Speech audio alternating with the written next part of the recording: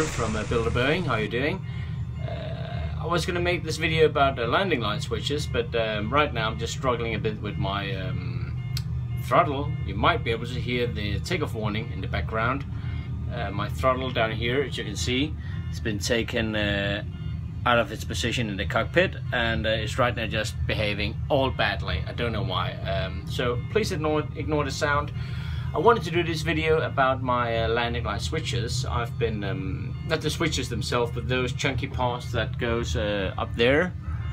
Those chunky big ones that goes up here. I've been searching the internet for quite a while, seeing if I could find some replicas. The real ones are just way too expensive. And I saw Jeremy at GBL got some at 30-40 pounds, I think, but including shipping they would end up in 50-60 euros. And I thought there has to be something cheaper, something 3D printed or something like that. So I searched the internet, and while browsing around I stumbled across a Russian website, and on this Russian website it was people building A-10s, the American fighter jet A-10, and there's a picture of these landing line switches turned out to be a Danish site, something called lynx, L-Y-N-X-Z, I think, .dk. And I wrote the guy, and it turns out he just lives more or less 100 kilometers from me.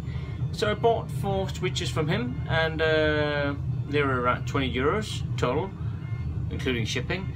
And I'm going to show you what I did with them. So this is what they look like. They actually come in 2 parts, but they are put together when you get them.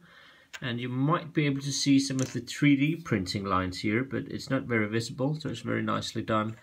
And what's up next is to paint them. I have some paint here from my old car, that's gonna give them a metal look. So off we are to the paint shop. And so this is what they look like when you're finished. This is the color of my old car. It's a grey metallic color, and that gives a very nice look to these switches. Next up is mounting these metal balls. Each switch comes with a plastic bag, in a plastic bag with 3 small metal balls like this. So it's just a matter of getting one of these and putting them in place here. Give it a good squeeze. 1, 2, 3, like that. Then just press it here towards, just to squeeze them in place. There we are.